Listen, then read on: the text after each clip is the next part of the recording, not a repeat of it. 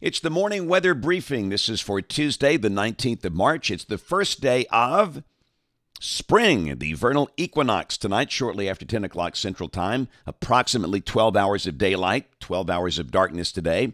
And it's a cold start. We are below freezing in many areas. We'll check the numbers here in just a second. This is the upper air look. We have a trough on the East Coast that delivered the cold air we feel today. And again, an upper low is hanging back over the southwest United States. That's the radar composite early this morning, and things are quiet across much of the nation. The closest rain down in parts of South Florida.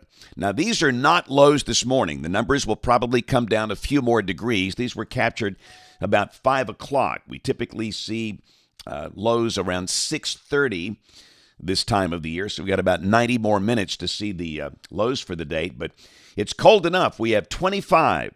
The cold spots at 5 o'clock, Haleyville and Gadsden with 25.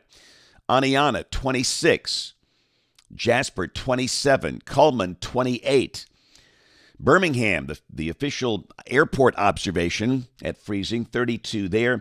Huntsville, 30. And I'll post the long list of lows from the official locations and the sky watchers a little later this morning. The southern half of the state generally above freezing, but again, these numbers will be coming down.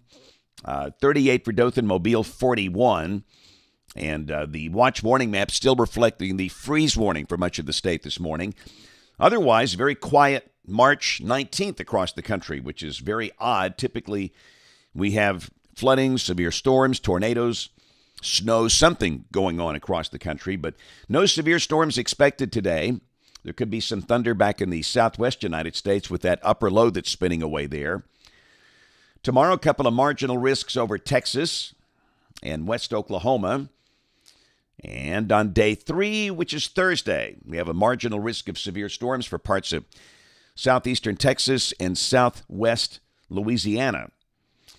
Here's a look at the rain for the next 7 days. The heaviest rain expected to be a little west of Alabama. This is the rain valid through Tuesday morning of next week.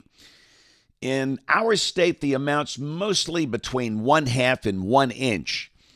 And the next chance of rain here will be late Thursday night and Friday, and probably another round of rain around Tuesday or Wednesday of next week. Let's go through the dailies. Model fans, this is the GFS. This is the 06C run, valid today at 4. The trough is moving off the Atlantic coast. We have the upper low that's still hanging back around Phoenix. And today will be sunny and cool, 50s for North Alabama, 60s for the southern counties of the state. Tomorrow now, in the morning, again, we might see some of the colder pockets near freezing to start the day. Lows in the 30s and 40s. The high will be close to 70, so the warming trend begins tomorrow afternoon. The day will be sunny. This is Thursday. Alabama's still dry. Rain breaks out to the west across parts of Louisiana, Arkansas, Texas, Oklahoma. And that will probably creep in here late Thursday night, after midnight. And then Friday looks to be a rainy day. No severe storms. The surface low is near Dothan. So we will be fairly cool with temperatures in the low and mid-60s with periods of rain throughout the day. There might be a rumble of thunder, but again, no concerns with severe weather for the state. And that rain should be ending Friday night, and Saturday looks good as the weekend begins. The sky becoming mostly sunny. The high will be in the 60s for much of the state, a bit below average for this time of the year. Lows down in the 40s over the weekend. Sunday looks good, a sunny day after starting off the day in the 40s. We might see some 30s for the colder pockets. The high Sunday should be in the low 70s, low to mid 70s for most spots. Very comfortable afternoon. Let's go to next week. Monday, we're still dry. Rain breaks out to the west, and this is a week from today. Tuesday, March 26th. Got a big trough approaching. The surface low is pretty far to the north between Des Moines and Chicago. And you can see a band of showers and storms down through West Tennessee, Mississippi, and Louisiana. And it looks like that will be coming in here Tuesday night into Wednesday. It sure looks like the better dynamic forcing could be a bit north of here, and the instability values look fairly meager at this point. So I'd say the severe weather risk at the moment looking relatively low, but understand this is 7 to 8 days out. This could easily change. But again, it looks like a next chance of rain there will be Tuesday night into Wednesday of next week. Let's go out 10 days. This is Thursday, March 28th. A zonal flow and a dry air mass.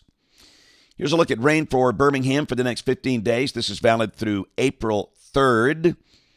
The mean between 3 and 4 inches, the green line on that chart. Temperatures for the next 10 days or so, we've got 58 today, then back around 70 tomorrow and Thursday. And then Friday, the high dropping to 63. That'll be kind of a cool, rainy day. And then a dry weekend, 65 on Saturday, 71 on Sunday, and low 70s for much of next week. And the latest 8 to 14-day guidance. This is for March 26th through April 1st. And you can see temperatures for the western two-thirds of the country below average, maybe a bit below average here, and above average up in the northeast. So, full disk satellite view. This was yesterday. What do you notice about the Terminator? That's the line that separates daylight from darkness. It is running north to south, parallel to the lines of longitude, which means we are at spring. Again, the vernal equinox around 10 o'clock tonight. About 12 hours of daylight, 12 hours of darkness. Pensacola Beach yesterday. Here they come. The Blue Angels coming back home after an air show. It's outstanding. If you've never seen the Blue Angels standing on the beach like that, it's just a great show. And speaking of the Gulf Coast, they enjoyed a really nice sunset last night. That was the view from Panama City Beach. And if you look carefully, you'll see a sun dog to the right of the sun. This was taken down at Destin. Good-looking sunset there. Mobile, Alabama. Great shot. You can see the battleship USS Alabama, the skyline of Mobile. And the moon. Looking awfully good last night. So today I'll be headed up to the Tennessee Valley, going to Meridianville, to Lynn Fanning Elementary School for a weather program there.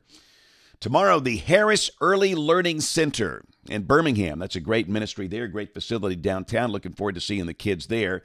Thursday, Boaz High School. The Pirates. That'll be a lot of fun. And Friday, it's Verner Elementary School in Tuscaloosa. I always enjoy coming back to Verner. I attended 5th and 6th grade there as a child many, many, many years ago. And Saturday, it's a book signing in St. Clair County, coming to Asheville. The Piggly Wiggly. I love hanging out at the Piggly Wiggly. We're going to be there between 10:30 and 1:30.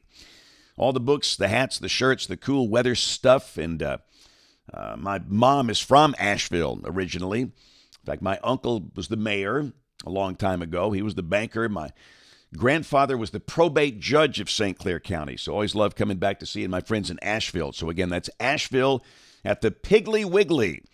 Saturday from 10:30 until 1:30. And then Sunday, I will be speaking at the Goshen United Methodist Church up in southern Cherokee County. That's always a very special place for me. It's the 30th anniversary of that horrible, horrible tornado tragedy, the Palm Sunday tornado of 1994 that killed 20 people in that church during the morning worship service, during an Easter drama that morning.